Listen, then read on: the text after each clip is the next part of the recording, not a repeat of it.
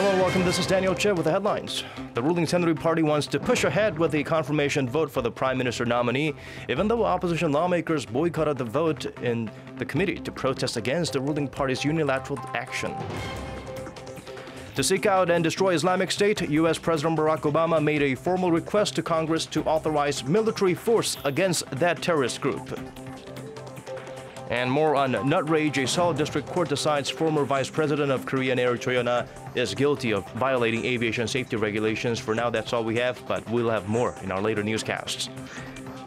And Korean companies expand their already strong presence in the global DRAM market. Together, Korean chip makers took out a big bite out of the global DRAM market, 70% to be exact, in the September to December period last year. More at 6 p.m. Korea time.